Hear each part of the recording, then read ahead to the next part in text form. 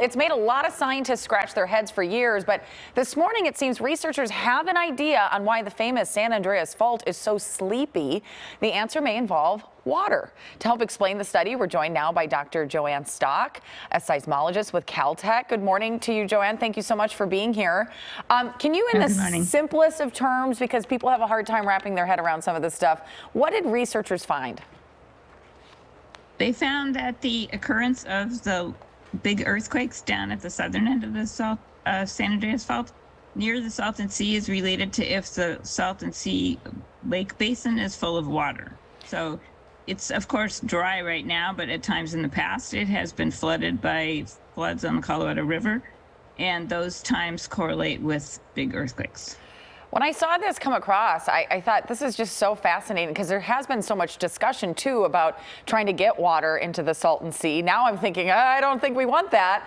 What do you think this research, though, really means? Can you describe for people maybe what the future of this means for earthquake studies? Well, I don't think we're going to have enough water in the basin to reproduce what happened before because the lake level was very, very high when these earthquakes happened. There's no way now we can get enough water into that basin to fill it up to the point where it would be the same level. So I think for the future, what's important is for us to know that water, as you change water loading in basins, such as the Salton Sea, you can affect the rate of earthquake occurrence. But we aren't worried about this because we don't think there's going to get enough water in there from the Colorado River right now to be able to do that.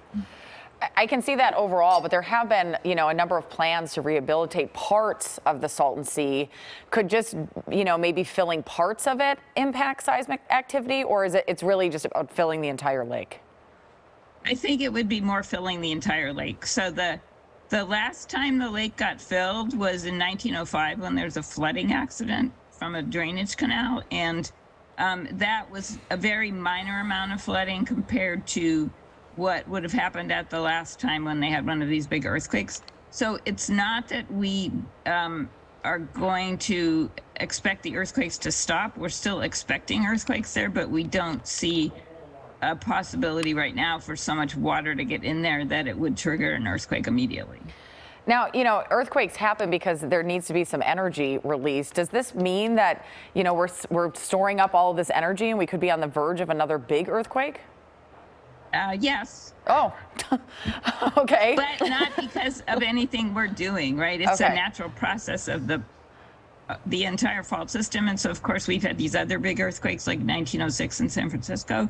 That one wasn't triggered by water levels in the Salton Sea. It was just part of the process of the plate slipping. And so it's the Pacific plate on the west and the North America plate on the east. And it's just, always moving from time to time with big earthquakes. And we should point out this doesn't mean that, it's inevitable now that we've discovered this information that there will be an earthquake.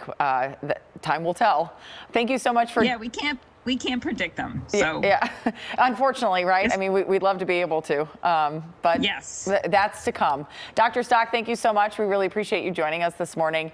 You can find all the information from this segment on our website, kcalnews.com/SeenOnTV. Ruta Bay. All right, great interview, Jamie. Thank you.